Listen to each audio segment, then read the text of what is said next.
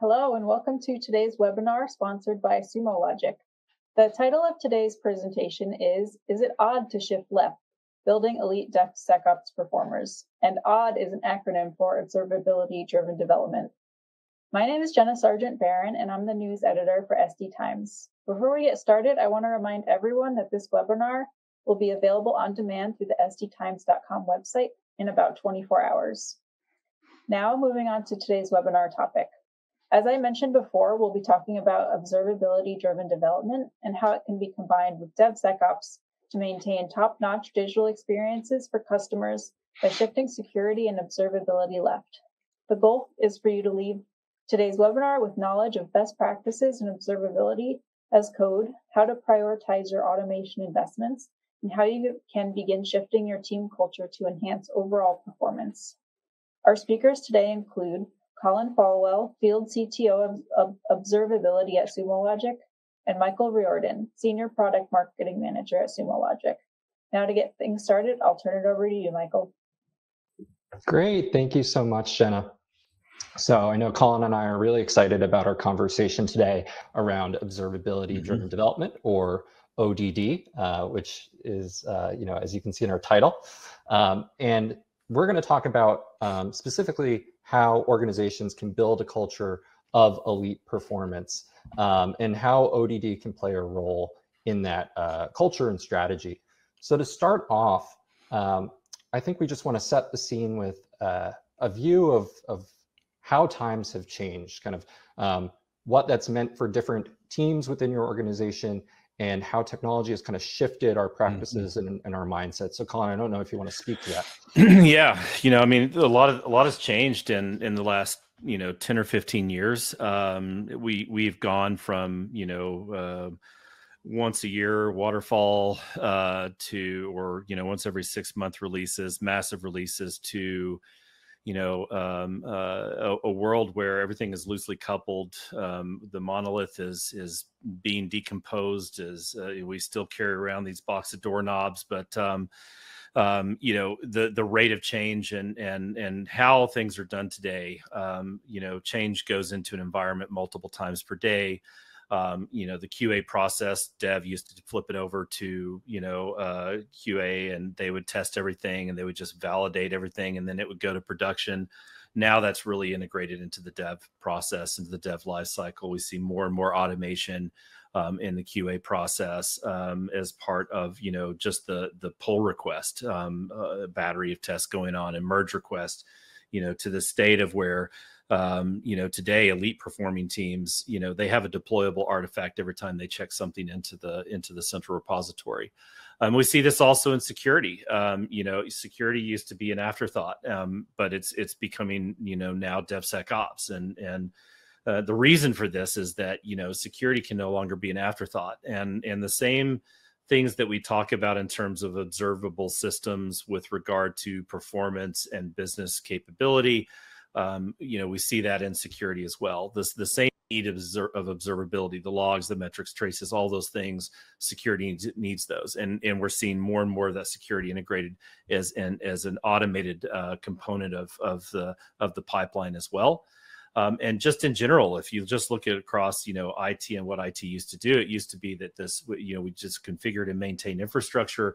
And today it's more about, unifying and standardizing the pipelines and providing developer self-service to development teams. And in fact, complexity is increasing, because of all of this change that we're going through, because of the acceleration of things. The stack is becoming more complex. There's a lot more open source that organizations are using. In fact, I think the metrics finally out that I think 100% of organizations are leveraging open source and one or many ways. And that change is accelerating because of this decomposition and because of this open source investment, or this utility of open source. We see an increase in the attack surface, from Kubernetes to supply chain attacks and open source libraries. And all of this is really pushing, data to the breaking point for many organizations. in order to observe everything that's going on, and especially observing things, I'd say, in the old way of doing things, which is to throw in agents, collect a bunch of data, aggregate all the logs, collect a bunch of metrics. It's more than most organization budgets can handle. And so there's this real need for cost justification. There's this real need for optimizing the telemetry pipelines in order to make sure that, what you're collecting, what you're observing is providing relevance to the business. It's providing relevance to IT, to the financial teams. This is a great slide, right? This question of survival. You see so many organizations now that are upstart, that are smaller than 5,000 employees, that are coming into the market, that are disrupting finance. They're disrupting manufacturing. They're disrupting larger organizations because they're born cloud native. They're taking on things like observability driven development up front. They're moving everything left. And so for larger organizations that are well established, or that are trying to take market share, it's almost a question of survival at this point for many organizations to not face being disrupted, to be able to grow in merger and acquisition and capitalize and take on market share. They have to do things fundamentally differently if they're going to survive and thrive. And that makes complete sense. And given the strange macroeconomic environment we're in, and kind of the pressures that all these different teams are facing, and the burnout, it really sets the scene for kind of why you should be thinking about ODD. Let's define ODD. So what is observability driven development? Yeah, I mean, at its core, observability driven development is just a shift left of all the things that you need to think about as a developer, as a product manager, as a business, as somebody in finance, or somebody's that's responsible for business intelligence. So all the ops, I call it XOps now, right? It's DevOps, SecOps, FinOps, it's BI, it's data science, all your ML, your AI ops. Like, if you can get around this idea of what it means to build observable systems. What is an observable system? An observable system is something that you put into production. You put code into production, and the code will give you the feedback. It will emit the necessary signals to infer the internal state of the system as being healthy or not healthy. And it covers all of these different personas, right? So observability driven development, kind of like test driven development, it's a feedback loop. It's a philosophy, if you will. It's not necessarily just a practice. It's more of a philosophy, I think, kind of like site reliability engineering is kind of a philosophy. But observability driven development is this idea of, let's think about, what do we need to do to build observable systems? What do we need to curate in terms of key metrics, custom metrics out of the application code? What are the signals that we need in order to satisfy the knowledge that our system is healthy, it's secure, it's reliable, and it's functioning within the specification limits. And that's really, I think, the key term there is specification limits. In other words, when we build observable systems, we have to create a hypothesis that, hey, the software is going to operate in this way. And we're going to put specification limits, upper and lower limits around that. We're going to build a performance corridor, and we're going to measure that performance corridor. We're going to measure that metric or that piece of data that says the system is inside the scope or inside the specification limits to the level that we expect it to be. This is the basis for SLIs, SLOs, and reliability management, if you will, right? So taking the needs of the practitioners, the stakeholders, the business, and making sure that we codify that into everything that we do from a software development practice, so that when we roll new software, new features, new capabilities out into the market, and we do it faster and faster and faster, we're able to close that feedback loop as quickly as possible and provide the information that we need in real time. And so, why do this? The advantages of doing observability-driven development is that it's a forcing function for what I call capability of process. I didn't come up with this. It's actually goes all the way back to the industrial automation era, right? So if you go to the Handbook of Industrial Automation, you're going to find this idea of CP, which is this ability to measure your effectiveness at driving outcome. It gives you the ability to go, straight from development to production. Because if you're doing observability driven development, you want to put your code into production as quickly as possible. You want to test code in production. ODD gives you an avenue, a mechanism, a way of doing this, because this gives you compressed cycle times. It gives you better quality data. It exposes weak process. Do you have idempotency in your data layer? Can you roll back transactions if you change the format of your of how you store data, or you extend your data model and you roll a piece of code into production and you need to roll that code out? Can you roll back and replay the transactions in the older format? For example, right? There's all sorts of things that come into play. But if you're going to stay competitive in today's market, you have to be going to production as quickly as possible. You can't afford to have code that gets written and developed and sits around in languages in a repository somewhere, or sits in a test environment or a lower environment for months and months and months. It's not generating value. Why write code if not for the reason of generating value? So if you're going to generate value as quickly as possible, and you're going to innovate quickly in the market, and you're going to stay ahead of these upstarts, you're not going to, you're going to sidestep, being disrupted. You have to move fast. You have to test in production. Test into production. You're going to do all of these things. Observability driven development is that vehicle to do it. So it sounds a bit like you're saying to change a bit how existing processes and how the ways the world work. So do you want to speak to that a bit? Kind of like, how does that work culturally? What does that mean in terms of one's mindset? How does one go about this? Yeah, I think if you step back and you look at just the world of like site reliability engineering and the evolution of SRE in the space, it's all about reducing toil and churn. So it's all about automating and eliminating what I call the traps within your process capability. If you're going to look at your process capability and measure the process effectiveness, how accurate are you? How long does it take to go from point A to point B in a process? How long does it take me to get through something into production?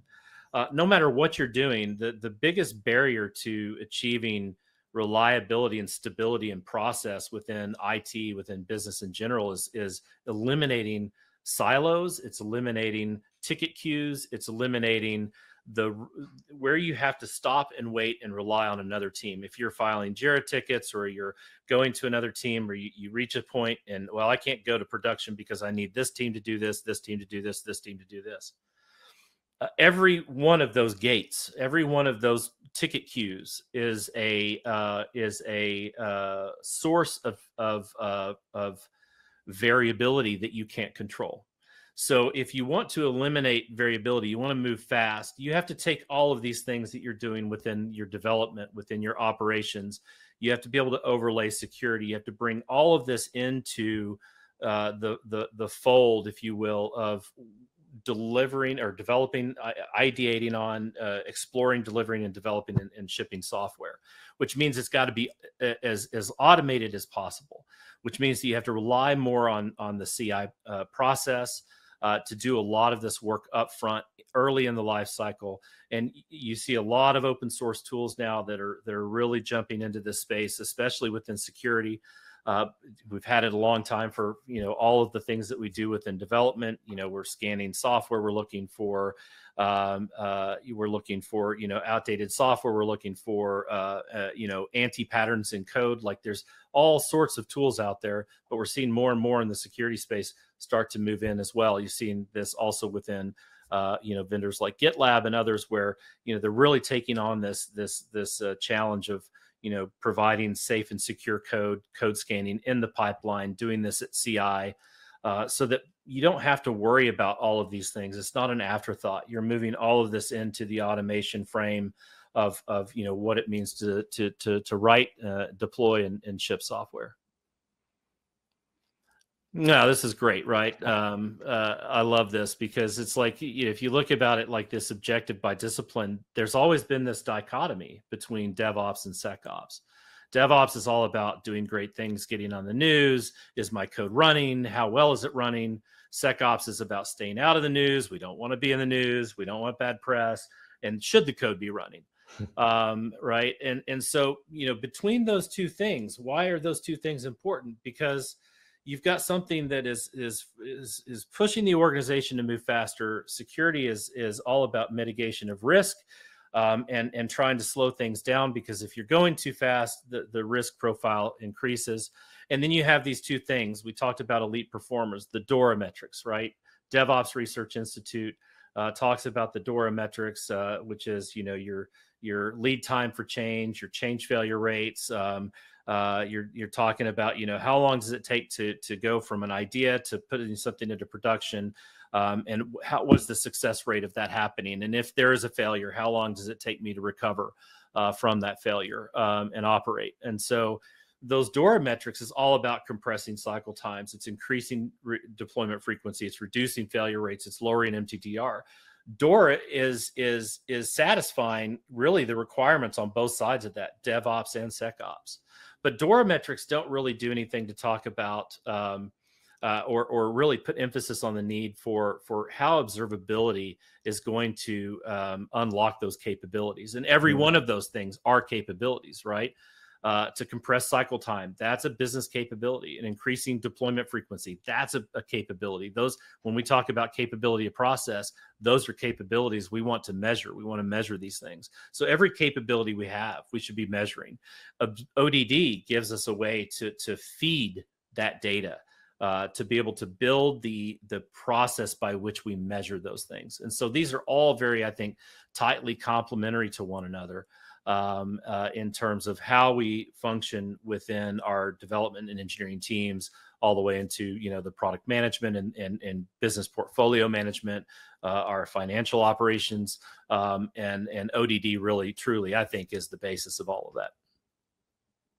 So let's bring this to life, I guess, put a bow on it in terms of what constitutes an elite performing team. Like, what do you see as sort of the defining characteristics of an elite performing team, and maybe speak to any real life examples if you can. Yeah, so elite performing teams are development engineering teams that can ship software. They can go from an idea or a hypothesis to putting code into production in less than 24 hours.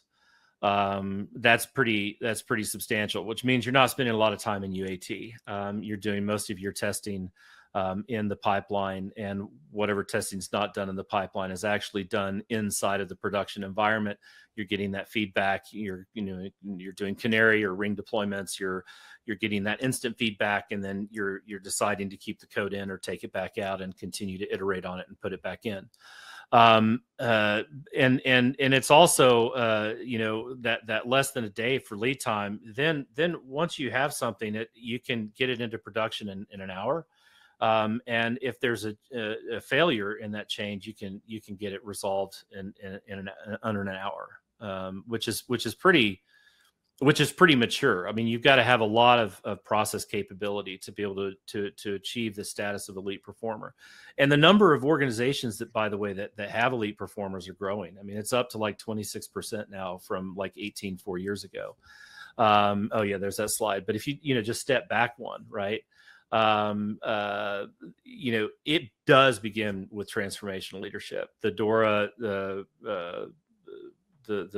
DORA guide, if you will, or their research paper that they've done has a lot of great content in it about, what that transformational and culture really looks like. But you've got to invest in automation. You've got to really embrace, I think, going away from proprietary tooling and really embracing open source tooling. Because if you're going to build your own way of doing things, and all elite performing organizations are very customized, or I'd say tailored in the way that they do things. they're leveraging a lot of open source tooling, because if you've got proprietary tools in there, most likely it's proprietary data format, it's proprietary backends. You're not going to build an observability practice with proprietary tooling that's going to keep you locked into one vendor. You want to be able to continuously improve your observability. You want open source like OpenTelemetry to build that observability foundation on. And so you see a lot of the embrace of the open source to do this. And this makes it very easy, by the way, to shift everything left into observability, into, doing things as code. You can take the OpenTelemetry SDKs, you can wrap them, you can extend them, you can do all sorts of custom things that tie into your CI/CD process, that give your developers easier access to annotate and do things, in a control plane fashion from a code perspective. So you can put more of the production, I would say, production runtime and capability into the code base, along with the functional aspects of the code, and keep things very nicely annotated, very clean, and provides that the developer really the best of both worlds. And being able to interact with the CI pipeline, where scanning takes place, where alarms, thresholds, alerts, and all the things that are needed in other parts of the business can be output and curated into the pipeline very easily. And again, that's all just done by simple annotation and code. So I think elite performing organizations, they get around this idea. They start doing a lot of this automation, and they've got, buy-in at the top of the organization all the way down to really fund the investment in these sorts of non-functional things, but that are, really aligning the business and IT together. And like you mentioned, they're on the rise. Yep, they're on the rise. Yeah, big time. And that's, that kind of goes back to that point. It's a matter of survival, right? It really is a matter of survival to more established organizations that or industry that are out there, because you've most likely got an upstart, agile, cloud native, elite performing development team, and if you're an investment, in investments, and you're looking for VC, like, or organizations that are looking to where to put their money, or individuals looking to where to put the money, I'd be putting my money with elite performing organizations, because they're going to accelerate. They're going to take market share. They're going to do things fundamentally better than their legacy counterparts. And let's speak to a real life use case. I know you mentioned that there was one boutique retailer that you thought really exemplified an elite performing team. Yeah, I can't use their name, but they are out there. They've published a lot of content in that they've really kind of documented their journey. But they're an engineering team of about 200 engineers or so. They're in retail. This last year, during Black Friday and Cyber Monday and all of that, they don't have any production freeze. They don't even have that notion anymore, because production is their test environment. And they're not a small shop. I mean, they're boutique, but they produce a lot of volume. And they're free to push code to production at any time. There are gates that will stop something from going out. That has to do with the SRE teams. So their SLIs or SLOs, like if their service level objectives are below a threshold, it'll actually stop, new change from going in. And they'll actually, like somebody broke the build in production or in the pipeline. If the build is broken and the pipeline can't build anything because something in the pipeline is broke, everybody stops and goes and works on that until it's fixed. And then they go back to doing what they're doing. It's that same mentality, but with the production environment. Based on SLIs and SLOs. They mock. So if somebody writes a service, they write a mock for that service. That mock represents the service, as it's going to be in production. So other teams that are testing against that service, if they're going to consume that service downstream, they don't necessarily need a test environment to do that. They can do that with a mock. So if I'm writing a service that's going to consume your service, you give me a mock, I'm going to pretend to use your service with that mock.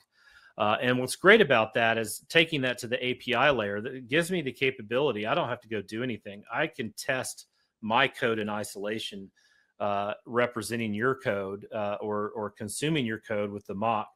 And I can do a lot more testing on my laptop. I can do it in the pipeline. I can break test my code in the pipeline without needing your system to be up in production. So I can get a lot of that early validation as I'm going through and doing things, making sure that I've got my SLIs and SLOs codified correctly, those sorts of things, before I ever put my code into production. So that was something I thought that was really neat. And so they do all of that automated performance test in their pipeline. They'll break test things over and over and over just to see, let's make out the variability and let's get to the real strong signals that we see in the metrics and in the data, so that when we go to production, this is how we think it's going to operate in production. And now we're just validating that through the ODD process. And they do things like completely just destroy and rebuild their clusters on a weekly basis, not because they have to, but because it keeps them honest. This goes back to the capability of process. Very, very, very important is that, if you've got brittle systems in your environment, they're brittle because you're not touching them. It's maybe you've lost the people who knew anything about those systems or knew anything about that code, and people just try to avoid it and stay away from it. Those are the things that you should be looking for. If you want to be an elite performer, you should have nothing in your environment that's brittle. You should be able to have a deployable state at any point in time, straight from an artifact in your repository that was built on the last pull request, for example, or commit, I should say, and you've got robust analysis, logs. Logging is so important. But having the right data in the logs, curating the logs, having structured logging, being explicit about what you put into your logs. Having metrics that are emitting that are specific to the, telling the performance of the system and how that system is operating, because those metrics that come out might be used by another team to decide when to auto scale, their infrastructure and all the downstream infrastructure. So having logs, the metrics, the tracing, to be able to look at, that kind of exotic issues that might exist across, a transaction, having all of this data tagged to the feature level. That's really key. That's one of the things that really enabled this team or these teams to go straight to production, is that every time they put code into production, the data that gets emitted back is about that piece of code. It's about the feature. It's about what went in, and they're curating that information out and having a robust system for being able to do the log analytics and the aggregation and trace to the feature level to see the metrics at that feature level, whether it might be revenue metrics or something else. Taking that approach, putting that into practice, making it a skill that your development organization has. And having a common unified standard way of doing that across the organization means you've got, a common telemetry pipeline. You might have 1,000 different pipelines pushing code into production, but you have one way of shipping code and one way of curating that telemetry out. And that really frees up all of the possibilities when it really comes to things like, your innovation and ability to reduce risk and move fast. Well, great. Thanks, Colin. I think that concludes kind of our upfront presentation, our prepared content, but I do think we have a couple questions we want to run through. Okay. So I can tee them up for you. Sure. So we've spoken a lot today about ODD, observability-driven development, but we've not talked a lot about the company we work for, Sumo Logic. And I know you mentioned logging is kind of very top of mind, such a critical piece of the puzzle. Can you speak a bit more about why Sumo's great at log management, log analytics, and sort of the other observability capabilities we offer? Yeah, I mean, we started in logging. It's really hard to make something in the cloud that will scale. That's truly multi-tenant SaaS, which is something that I think we've done in spades and done probably better than anybody else, which is 100% cloud native log analytics platform, which means it makes it very easy to get logs in from anything, from APIs, from other systems, from other clouds, from your systems, through open telemetry, through native collection. There's a million ways, even with things like Kinesis or Kafka, you can get data in. the point is that log analytics is hard, and being able to have robust machine learning and analytics that can in the pipeline can parse on demand, schema on demand. You don't have to do grok rules or anything. You just shove data in, and it's going to identify the variables, the things that are changing within the logs messages, things that are the common, things that are different.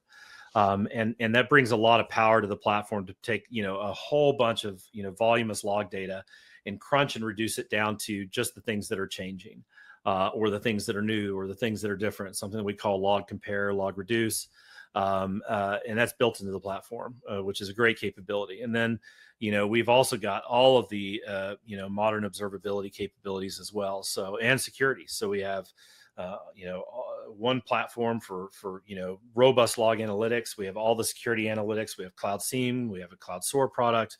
So security analytics, analysis, being able to bring all of this in and manage everything from a security perspective, from a development and operations perspective, but then also to be able to lay over the things like the business and the custom metrics, and to be able to curate all of this data in a format that's open standards, that's built around a common entity model, and makes it very, very easy for any organization, any persona in an organization to come in and get insight out of the platform. Great. And then another question we got is around feedback. So I'm sure feedback is a critical component to the way you kind of build an elite performing team and culture. How would you say elite performing teams deliver feedback to their engineers? Kind of what are some best practices around feedback? No, I see a lot of this is really where I think I see elite performing organizations that I've interviewed and talked to. This is really where they break away. I mean, they're leveraging all of the interfaces and the tooling and the capabilities of the CI tools, but they're going a step further. They're extending and building their own CLIs to leverage for automation within the CI process. They're building a comms framework within the CI/CD tool chain that provides a more curated list of information or targeted information, and they're leveraging that with Slack, for example. They're pulling data out of, our customers are pulling data directly out of Sumo Logic. They're merging that with the CI. We're bringing the logs from CI into Sumo, and we're leveraging Sumo's capabilities for, tapping into things like Slack. And being able to go straight to, this boutique, they annotate the code, so that the code owner is actually expressed in the code, and code ownership and the responsible person, whoever's going to be, what team's responsible for what aspects of the services and systems. When there's an issue, the pipeline will tell, hey, on the check-in of that code, everything was good, or hey, it wasn't good. We're going to notify everybody that's responsible for that, PR. If you've got a big merge that's taking place, that's going into production, and something happens, all the owners of all the pull requests, or all the commits rather, that went into that merge, all get notification and status update. They get notified just one time. They also get notified when things are healthy again, and green. And so, building that feedback loop really just comes down to what is the relevant information that you need at what point in time do you need it, and how often do you need that information, and really being able to, I think, reach out and speak to the development organization's team and get consensus on that is important. But most importantly is just building the feedback loops. It's making sure that you've got the acquisition of the necessary telemetry and the application of that acquired telemetry to the personas that need it when they need it, and having a way to fund the effort of doing that within the organization. Paying attention to that is very, very, very critical, I think, if you're going to be an elite performing team. Great. And then we have another question about open standards. I know you mentioned OTel, open telemetry, in this presentation. Can you speak a bit more around kind of why open standards, or sort of what the role open standards plays in your ODD strategy a bit more? Yeah, sure. Be happy to. I mean, it really comes down to this. Like, if you're going to get around doing observable systems, if you're going to build observable systems, why would you build an observable system with a agent that you licensed from a vendor that's proprietary, that's closed? Why would you do that? Because if ever you go sideways with that vendor in the future, or you decide that there's a better backend that you'd like to use, you would have to basically take that agent out, and you would basically have to start over from scratch. And open standards like OpenTelemetry give you the capability to embed the SDK. It's open source. Anybody can contribute to the capabilities of what the library can provide. You can extend it. You can add to it your own internal version or flavor of it, and you can continue to pull down new features as they come from upstream in the core projects. But you've got your own layer or library, that you've wrapped, and so you can extend and customize. You can basically own the acquisition of the telemetry process, the process by which you employ to build an observable system. You should own that outright. You shouldn't have to lease that from somebody. You shouldn't lease your telemetry at the end of the day, because if you don't own it, you're susceptible to having to take many steps back just because somebody decided that this vendor's no good anymore. We're going to go another direction. Whereas all the vendors that you might use for analysis, post-production, if you will, right?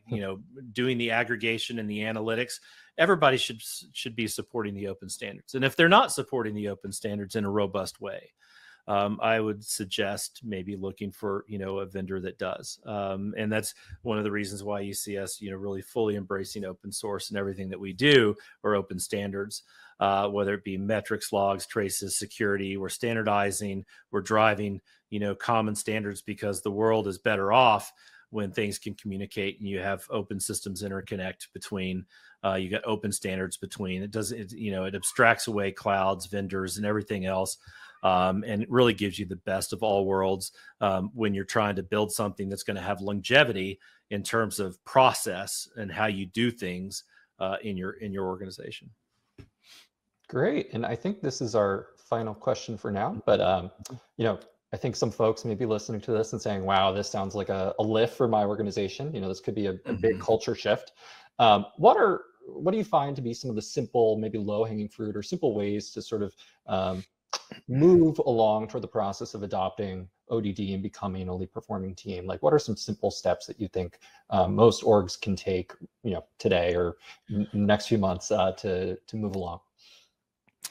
It depends on what persona, right? Yep. It depends on a persona, I think. If you're a developer, if you aren't having conversations with other personas in the organization that are consumers of data, business data, your BI teams, your data science teams, your finance teams, your sales ops, your business operations teams. Go have those conversations, take them out to lunch, understand what their needs are. I think people just need to try to break down silos and communicate. A lot will start to happen when you do that, because it really is as a developer, I want to be a partner to the business, right? I don't want to just write great functional software that does, great functional things. I want to make sure that I'm, really also providing all the information that the business needs to be able to make, decisions about, how successful it is, right? If I'm also self-service DevOps now, I'm responsible most likely for the financial footprint. I'm responsible for how expensive it is for my code to run in production. So I want to have an agreement on how are we going to measure that. Are we going to go to cost per transaction? Are we doing cost per customer? Like, how much does it cost to provide this feature, and does that feature generate positive cash flow? Deciding on how things get measured and standardizing those processes around how things get measured is very, very important. I think you really have to start there. But again, I think if I were to go all the way back, it really starts with that transformational leadership. find the agents of change in the organization, come together around, figure out what the needs are for your organization to start moving forward. It's easy enough to just start taking requirements for observability and thinking about them up front when you're writing a new piece of software, thinking about a new piece of software, a new microservice or whatnot. Just think about it up front. Bring your security partners along. Think about what can we automate? How much of this can we automate? How much can we get away? Can we break away and build a team in an organization that's larger than 5,000 employees that might have older standards or ways of doing things, audits, controls, and those sorts of things like financial institutions? Can you break away and create a group inside the organization that can go start doing things straight to production? Show that it's successful, show that you can do it in a secure and reliable way. Then you can start to, kind of cut your teeth on what does that blueprint look like and start taking it and bringing more parts of the organization along and having them adopt, because it is a change of everything in how you do things, right? It's a change in culture. It's a change in process. It's a change in how you measure things. It's being more scientific about how you measure things. And that takes discipline. It takes longevity. It takes, consistent application and focus on doing this and breaking things up, I think, into, this is kind of step 1, step 2, step 3, and really kind of moving along that curve of maturity and adoption within the enterprise. Awesome. That was great. I want to thank you both for kind of lending your time to us, so that our audience could learn more about this. Our pleasure. Thanks again to Sumo Logic for sponsoring today's webinar. Thank you, SD Times.